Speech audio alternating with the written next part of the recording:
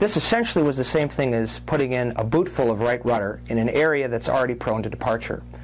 The end result was that the aircraft departed in yaw at over 120 degrees per second to the right.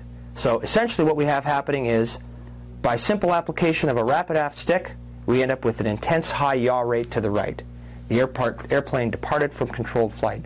This was as expected. What we were looking to make sure would happen was that the flight controls would have enough authority after the departure to recover the airplane, which they did, and everything was fine. The test pilot flew a test point which involved a test point in the transonic region, so high subsonic, above 35,000 feet. What happened was the aircraft was rolled to the right, and a very rapid onset of the stick was made. So essentially an abrupt, sharp aft stick input.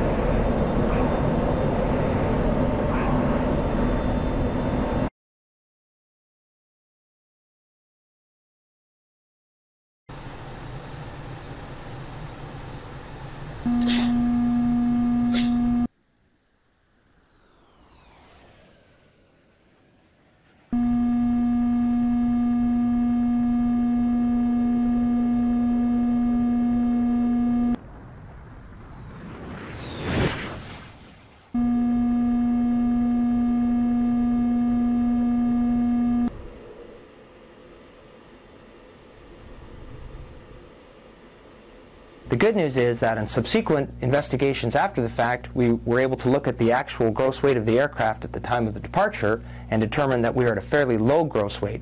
The effect of that is that the rolling G limits were actually higher than we thought they were at the time of the departure.